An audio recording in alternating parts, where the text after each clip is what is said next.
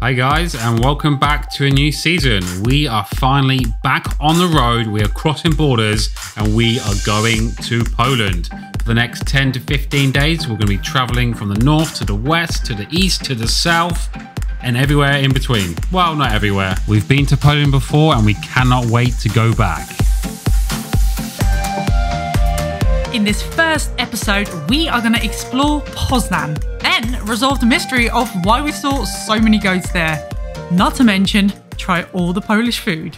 Hello, welcome back to a new video. We are in Poznan, Poland! We are standing behind the Imperial Castle. So yesterday we drove from Netherlands all the way through Germany. We were going to stop in Berlin, but at the moment, because of the old COVID, we're not allowed to stop in Berlin or in Germany at all. So we drove all the way through.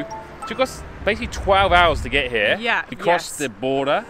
And that went fine because that was all a bit iffy, and whether we were going to get in. We crossed the bridge that actually separates like Poland and Germany. There was a massive toll. That was €8, I think.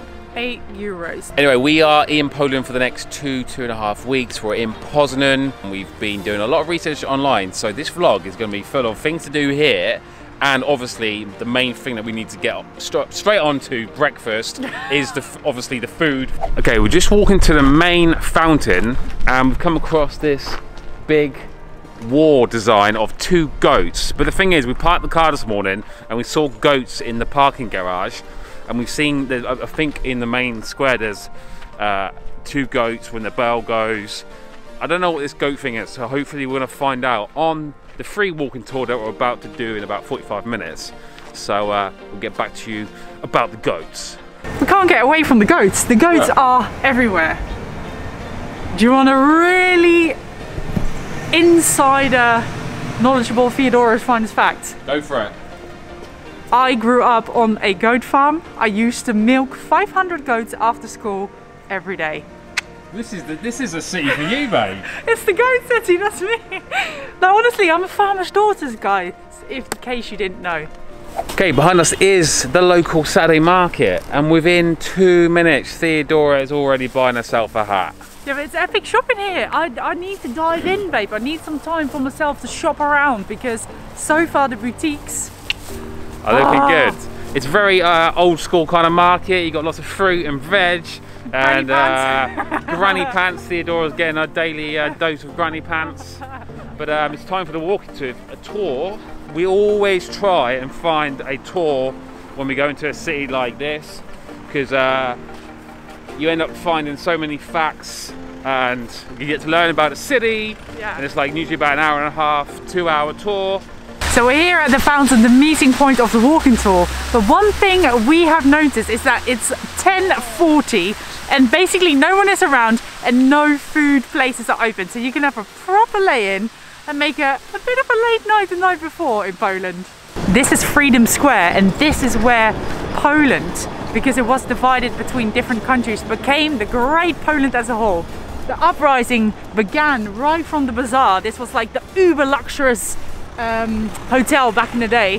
I've got a nose for it, guys, because I saw that boutique underneath. I thought that is where it's at. What can I say? Got great taste. But yeah, here is where the uprising started and where Poland became Poland again. If you are walking around in Poznan and you're seeing sort of stripes of red small bricks, that would have been where the old city wall would have been, and that was demolished in 1794. But it's cool to know that you walk around, you're like, hey, there used to be the wall right here.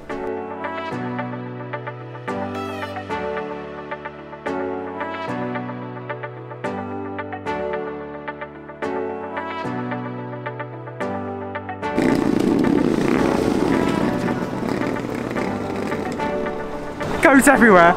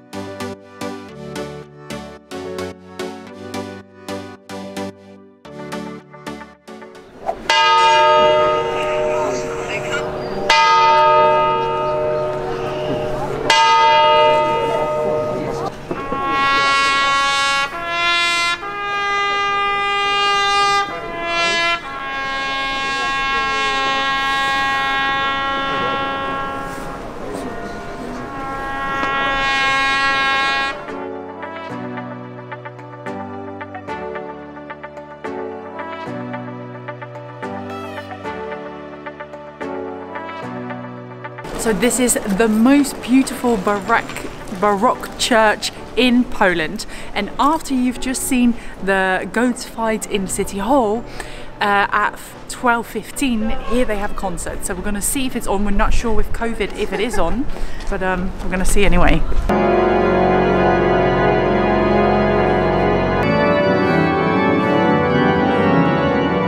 We have gotten to the bottom of why there are so many goats in Poznan. They are actually the symbol of the city. And why that was, because this is the myth, but I believe it. When there was bombings during the war, only the tower got destroyed of the city hall. When that got rebuilt and revealed, there was a big celebration. The cook of Poznan was supposed to make a feast for the whole town. He burned everything. He went outside, found the first thing that he could find, and it was 2 goats. He took them back to the city hall to prepare them. They ran off, they went up into the towers playing, and people were laughing, and they were like, we need to keep them. So they have named them Pur and Tura. And Pura means potato, and Tura means fighter, so the fighter and the potato. So, Pura, Tura, we're happy to have you. The cheeky little fellas, and the symbol of Poznan. We were walking around and we saw the crescent. Babe, do you remember the story? We've just learned about this. This is very important, guys, if you come to Poznan, and we're going to show you why. So basically on the 11th of November they celebrate Independence Day, and that is all about St. Martin. And here you can see it's called Rogoszwinmaszki. If I said that correctly. You need a license, and every year it gets checked to make sure the croissant is being made properly. There's 81 layers to the croissant. Yeah, and if you don't come up to the minimum standards, that whole year you get taken off the license and you can't sell them. So we've got to try this, and each croissant is around 1,000 calories, so we are definitely going to share. I feel like we got the real deal. Oh, all right. Oh wow. Oh. I've got to try this right now.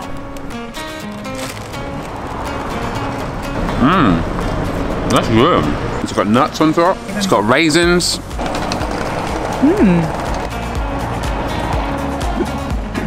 Right, babe, start counting.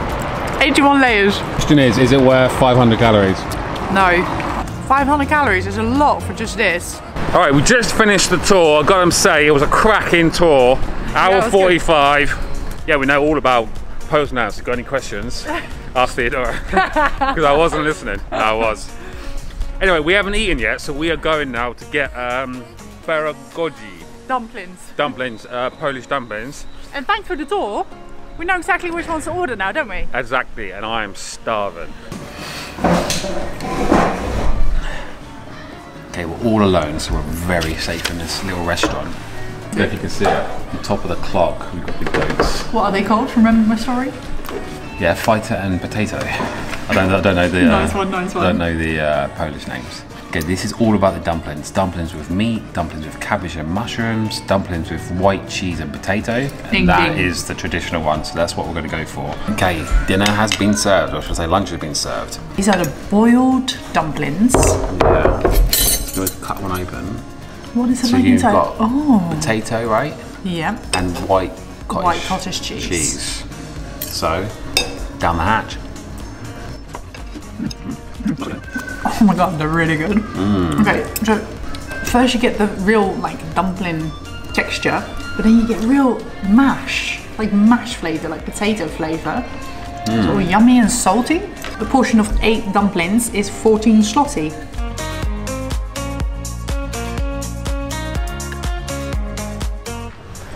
So apparently Poznan has 100,000 university students, and the street we're walking down now has got loads of bars and restaurants. So if you are up for a good time and a few bevies, then I think this is your place. Poznan is your place. There's so many places, isn't there? So behind us is the most beautiful Baroque church, and where I'm standing is Rwanda Cafe, and it's a bit of an iconic place. Everyone goes here, it's the place to be. Even our Polish friends were saying, go to Rwanda Cafe. The tour guide even recommended it. So naturally, we gotta go to Rwanda Cafe.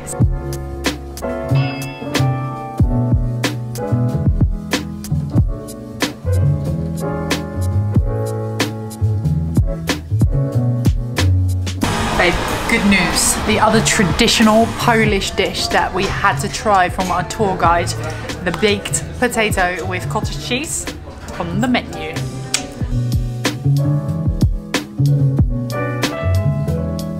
I must say, Rwanda has got a cool menu. There's like real fresh things, like for example, homemade lemonade.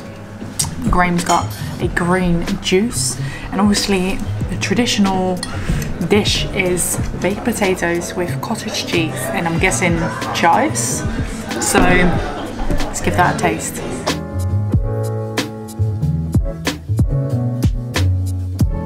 The thing is, it's so simple and pure, isn't it? It's just pure taste. Yeah. Obviously potato, lovely warm, and then refreshing cottage cheese.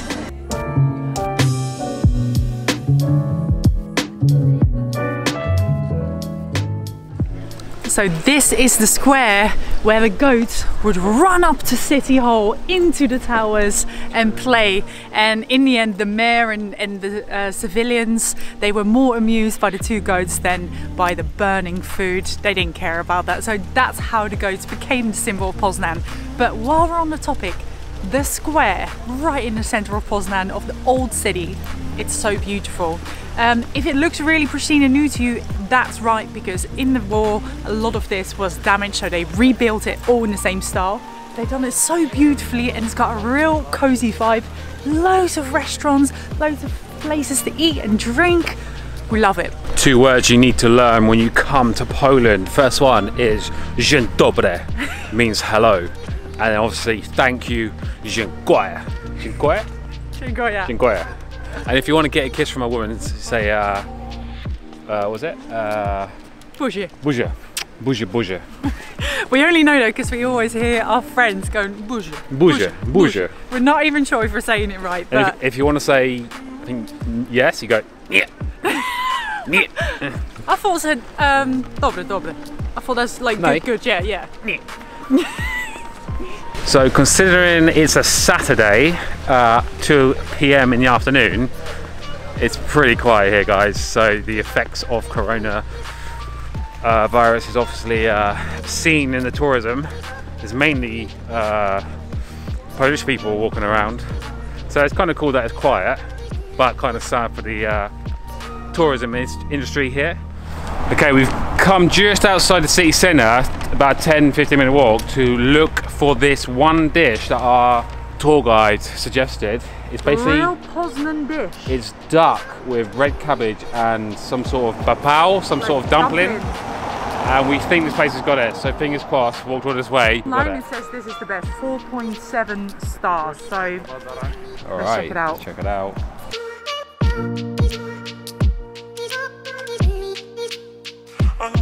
Well, babe, what did you think of that? That was awesome, guys. We started talking inside, but then the music came on, so it could be copyright issues with the music. So we come outside. That was epic. That was slow cooked pulled beef. Yes. In like a potato roti, Poznan potato roti. Yeah, with little salads. That was. What did you even say? I even said that it had to be on the top meals I've ever had. I know that's a statement. That's but a statement. I can't personally flavours- say that, but it was awesome. It was amazing. And then we had the pulled duck. Pulled duck. Yeah, so that's the traditional meal that we were after, that our tour guide was recommending. Yeah, but so- they all do it in modern twist, and they did it in a bun. Sorry, With but red this cabbage. place, Ooh. and also, spot can on, I just spot say, on. value for money type of thing. We just paid 92 zloty. Which is 18 euros, something like that. And that's what we love about Poland. You can just keep eating because it's. But that was really good. Yeah. Highly recommended, right? Yeah, 100%. Okay, that's the end of the vlog. I hope you enjoyed it. I hope you've got a bit of informative information, a few ideas if you ever come to Poznan. Anything else we want to say? Yes, we want to say a free and easy way to support the channel is to subscribe. That's all you have to do. Say, and the thumbs up or comment. That would really help us. It keeps us growing. Exactly. Guys, leave us a comment if you like the video, and we will see you next time. Bye bye. Mwah. Anything else to say, babe? If you wanna, Anything else to say, babe?